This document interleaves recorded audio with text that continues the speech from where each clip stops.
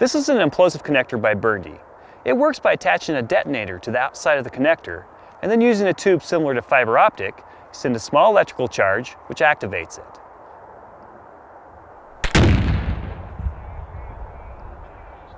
The outside cord contains an explosive material which causes an implosion, compressing everything inside together.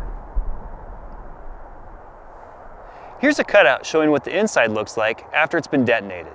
Notice how everything is fused together, making a good solid connection. These connectors can save time over the hydraulic crimp method and can be used in a wide range of conductors.